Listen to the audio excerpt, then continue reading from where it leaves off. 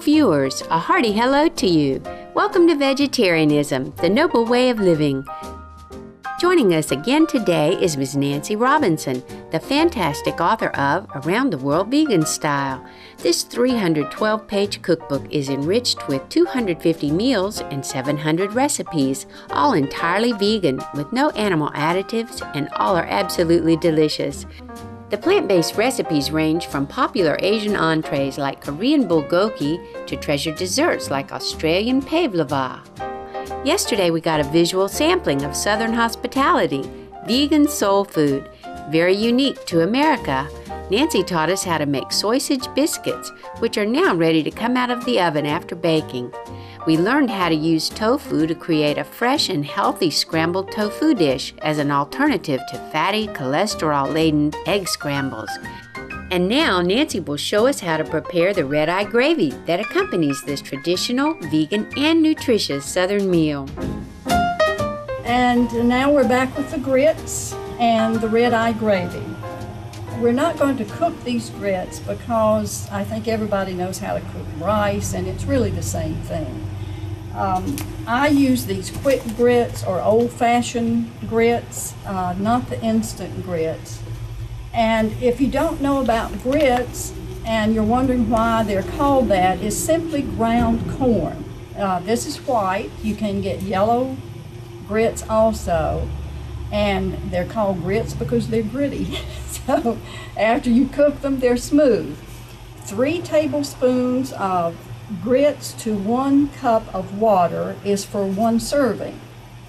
And that takes about 5 minutes. So of course you can double that or triple that or whatever in your microwave bowl. And while those are cooking, you'll have your Soysage biscuits in the oven at the same time. So while those 2 things are cooking, the grits and the biscuits, then that frees you to scramble the tofu in your frying pan, as we talked about last time, and to make the Redeye Gravy. So that's what grits are. They are ground corn, and they're very common in the South, not just in the South, but a very common breakfast item in the South. Southern United States, I should say. So if you cook them on the top of the stove, you might want to use a double boiler, and that way the water is in the bottom pot, the grits are in the top, or however you want to do it, and maybe they don't stick as much. Now, what goes with grits in the Southern United States? It's Redeye Gravy. And Redeye Gravy is made from the drippings and the little tiny specks from frying ham. And fortunately, we have vegan hams. And we have one right here, which is an Asian-made vegan ham. This one's frozen, but I did want you to see that these are in your Asian markets. They may even be in some Seventh-day Adventist stores, but when it thaws, you just slice it and fry a few. They're much better hot, of course. So, as you can see, you just put this sliced ham on just the plain biscuits that we talked about before, and you have ham biscuits. So anyway, there are vegan hams, so please try them. And here's how you do Redeye Gravy. First, you put about a tablespoon of flour in your frying pan. Remember, this is after you have fried the ham. And a little bit of canola oil in the pan to stir it in.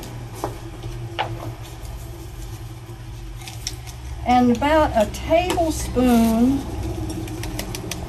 of vegetarian ham seasoning. This is called Better Life Vegetarian Ham Seasoning. This is all you need. And then you just add the oil a little bit, stir it around in the frying pan. And when you have that stirred up pretty well and smooth, then you add the water just gradually. Just add the water gradually till it's all mixed up.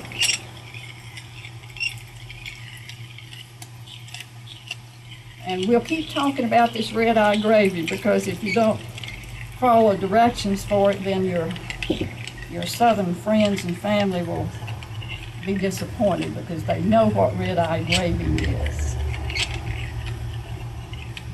Now when that's all smooth, and it's going to be slightly thick. Red-eye gravy is not meant to be thick. It's a thin gravy. So when you get all that smoothed out, then you're going to have some drippings from the pan that you fried the ham in. And you want to just pour those, scrape those into the pot.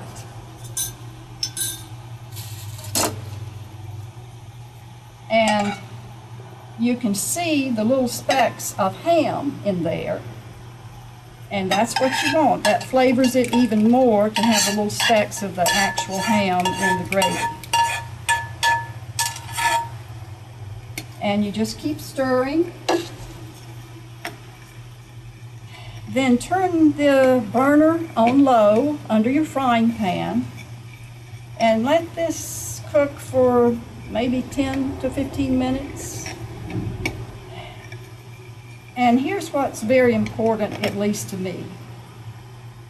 I don't add any salt to this. I don't add sugar, although some recipes call for it. I don't add anything else to it. It's just not necessary. But anyway, you can play with it. And in the end, if you have a redder ham than this one, such as the other one I told you about, which is actually red, and you have this deep red ham seasoning, your gravy will be red. And that's why it's called red-eye gravy. So just remember two things. It's supposed to be thin, and the natural salt in the ham and in the ham seasoning is plenty.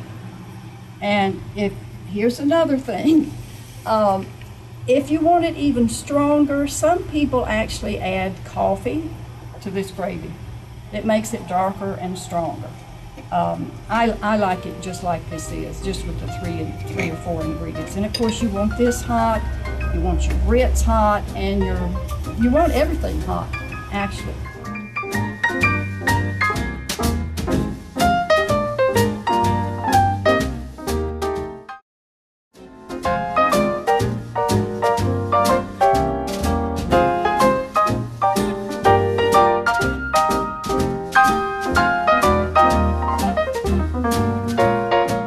I forgot to mention this.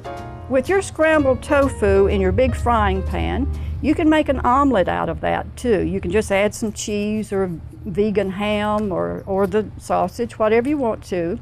And when it's set on the bottom of the pan, just use your spatula, go around it, and you can turn it over to the other side. So you have an omelet. You can also make a quiche out of that same filling, add what you want to, bell peppers, onion, cheese, vegan ham, vegan sausage, whatever you want to. And you make a pie crust just like you would with a dessert crust. And that's your filling, and then you put it in the oven and bake it for about 375 degrees for maybe 30 to 40 minutes. So that's called a quiche. So there are many things you can do with tofu, of course, but with scrambled tofu, those are the three main things you can do. So I hope you've learned a lot about Southern breakfast. This is probably the most common one. The difference is that it's healthy. Everything is healthy. It's animal-free. It's environmentally friendly, and it just tastes wonderful.